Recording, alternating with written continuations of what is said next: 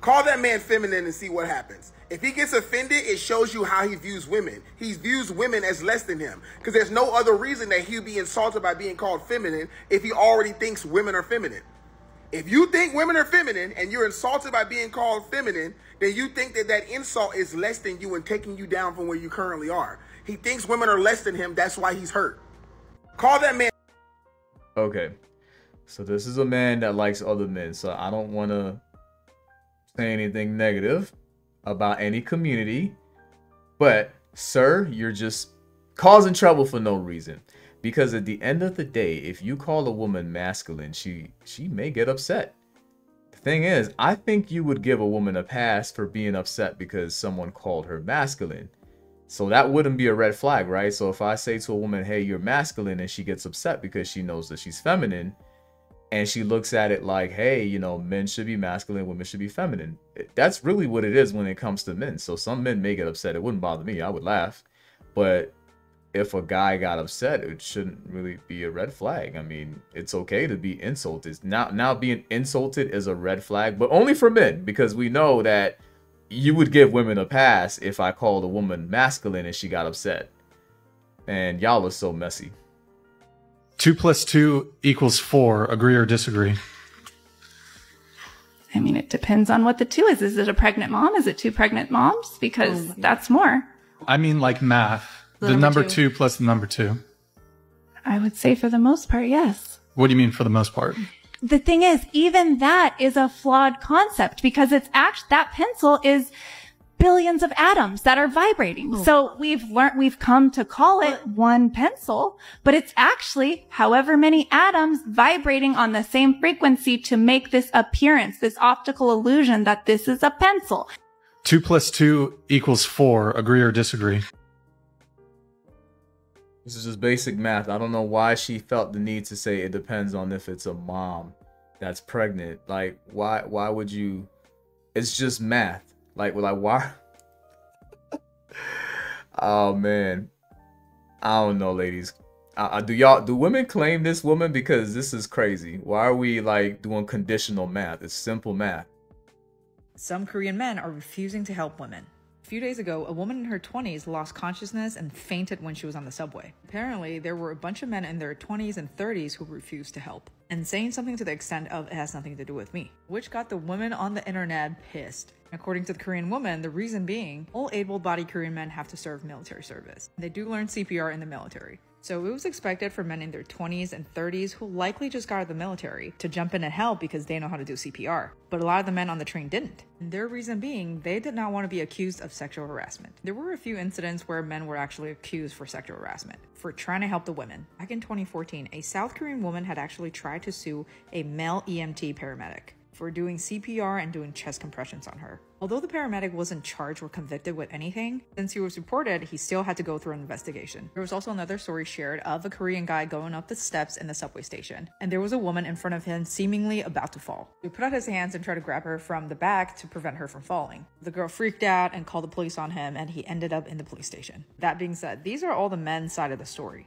They'd rather be a bystander than getting their names tainted with SA. This all seems a little crazy to me. I mean, I get it if you don't want to touch the person because you don't know what's going on. At least call for help. What do you think?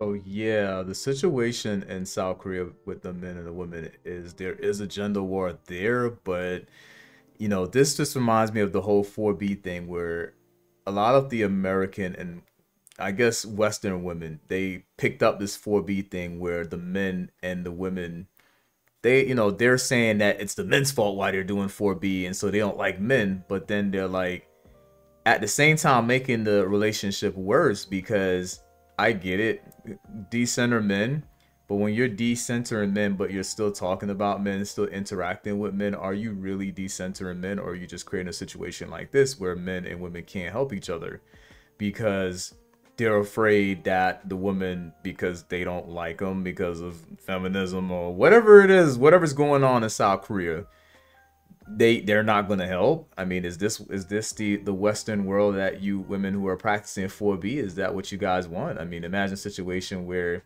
because you hate men and we promoting the gender wars, something happens to you, a man is scared to help you. Like, this is crazy. But hey, that's South Korea. I hope America never gets like that. But I know there's some radical feminists that they're gonna push. They're pushing for stuff like this. They don't want anything to do with men. So crazy, but not impossible to happen over here in the West. I decided to block this chick. I could see why this guy decided to block this chick and not go on any other future dates with her. And it's funny because in the comments of this video I'm about to show you, the women were all saying, oh, men never get the joke. It's a joke. This is some bad joke if this is really a joke. This is just cringy as all. Watch this. Would you rather go buy me an engagement ring right now or decimate everyone in that restaurant? By the way, that's just sadistic as hell. I'm assuming she practices spirituality.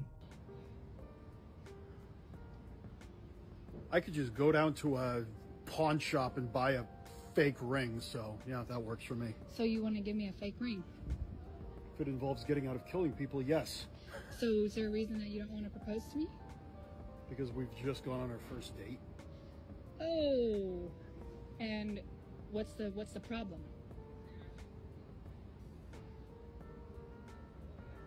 Any of you watching this, if you don't see the problem either, I'm very concerned about you.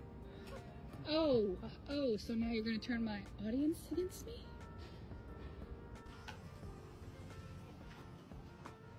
You know what, never mind. Hi everybody, I'm the guy in the video. Did want to clear a few things up. No, this was not scripted. Wasn't a sketch. All of it was real. The questions were asked without me knowing beforehand, and all my responses were as they were. She also never asked for my permission to upload any of the videos to TikTok. Many of those clips were taken without me even knowing. No, there was not a second date. Thank God I left alive. I guess. Yeah, that lady is crazy. Imagine you go on a first date with somebody and they're on TikTok live. I don't know, man. Some of you weirdos on TikTok and some of these online platforms, you're becoming weird offline too. It's one thing to have your online persona, but now you guys are doing weird shit in the real world. And I don't know, man. Y'all need to get off of these platforms. When you start acting crazy like this, asking people to take people out or get married to you, yeah, don't just start dating women. Leave men alone. It's crazy.